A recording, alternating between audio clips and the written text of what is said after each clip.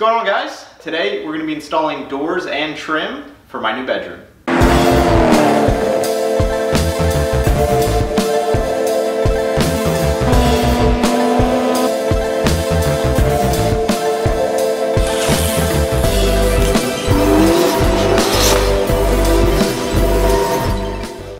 Alright guys, so last time we got everything painted up, we also covered this under stairs section with plywood, painted that the same color as the walls.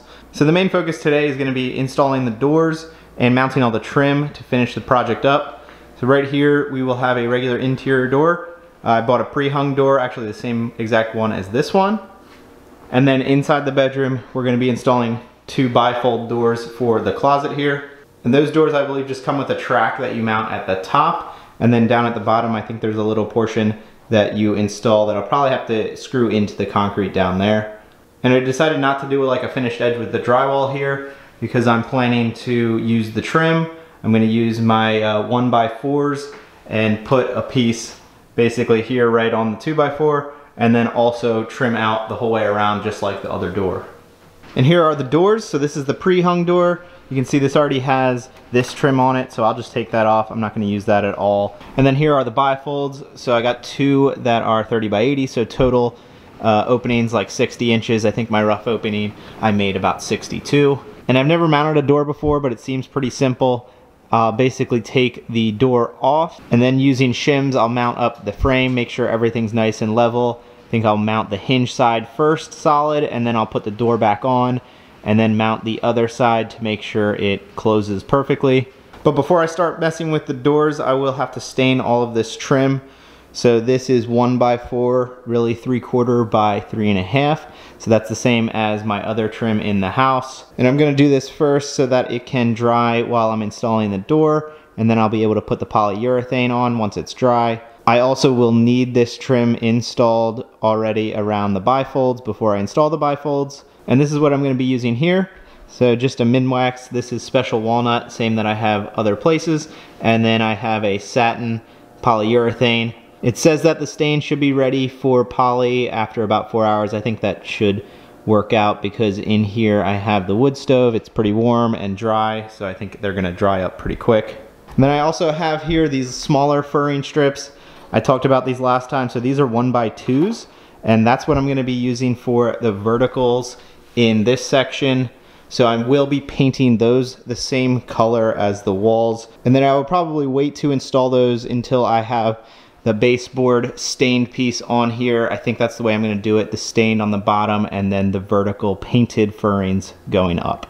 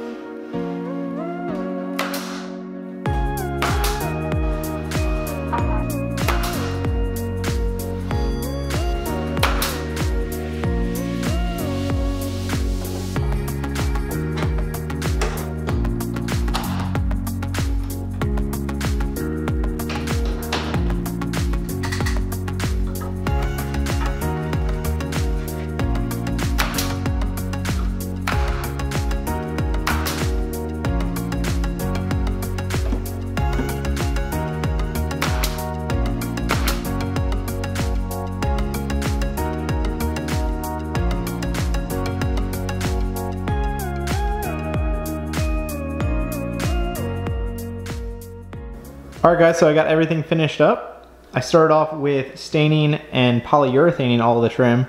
That was pretty easy. It took some time because I think I had about 18 to 20 of those pieces, those 8-foot long pieces to do. But that stained pretty well. I then moved on to mounting the doors. So I did this door first. That did go pretty smoothly. Like I said, first time ever hanging a door. So I didn't do too many shims on this side. I mounted the hinge side first. A couple shims just to straighten it up, but the stud was pretty straight. And then I went onto this side. Had a lot more space there. I probably framed it a little bigger than I had to. I did actually add some scrap trim in there to take up some of the space before I added the regular shims, but that worked out.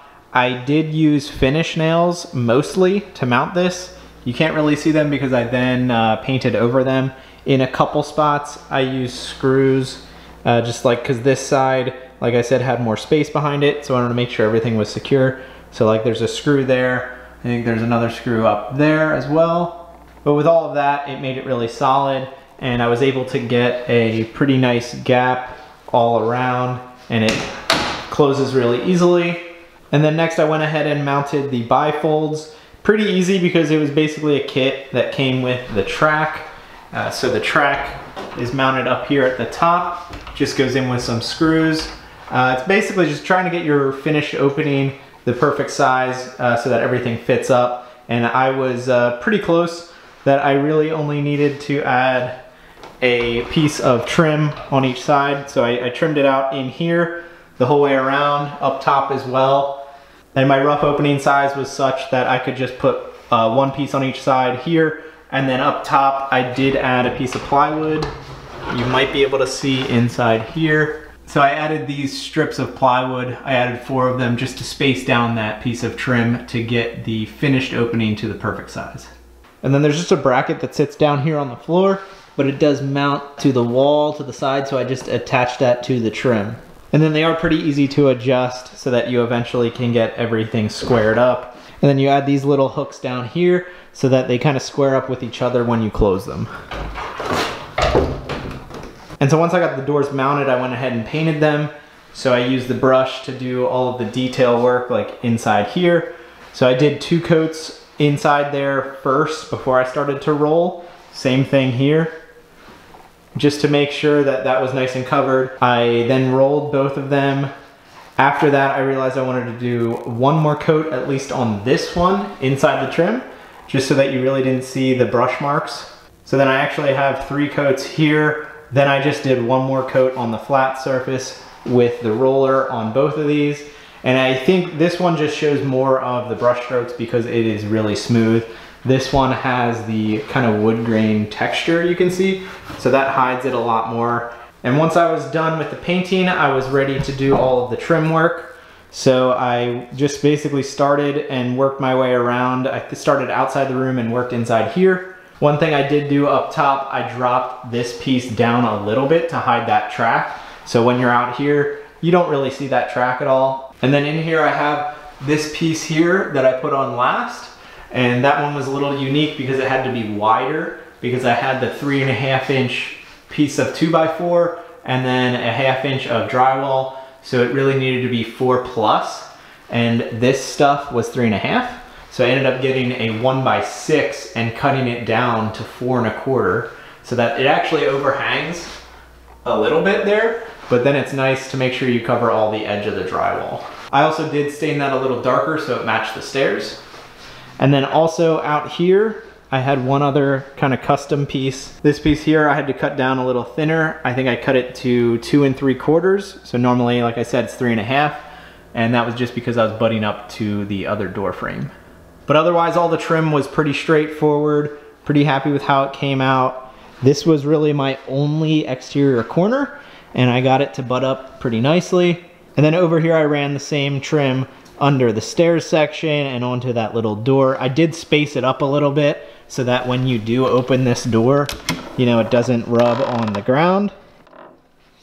And I did decide to go with painting these vertical pieces. I know I went back and forth and I asked your opinion. A lot of people did say stained. I was a little worried with the stain because I knew it wouldn't match completely the stairs. Hard to get everything to match perfectly. And I also didn't want this section to stand out too much. I just wanted to give it a little bit of character, a little texture. So yeah, I'm really happy with how everything came out. Like I've said before, this was my first time doing pretty much all of this. Never did drywall, only did a little bit of electrical before, definitely never hung a door or did any of this trim. Considering all of that, I'm extremely happy with the end result. This has given me a lot of confidence to now tackle some bigger projects in the house. I knew this one was a little more straightforward because there was only a little bit of electrical and most of it was just the framing aspect. So now next up I can do some projects that include some more complex electrical and then also getting into some plumbing as well. So let me know what you guys think of the finished product. I know I'm happy with it, but I'm curious to see what you guys think, especially under the stairs. I know I went against a lot of the opinion that I got in the last video. And also let me know what you guys want to see next on the channel. I've got a few ideas, but I love to have some input and it might persuade me to go one way or the other. So thanks a lot for watching this series. I'll see you guys in the next one.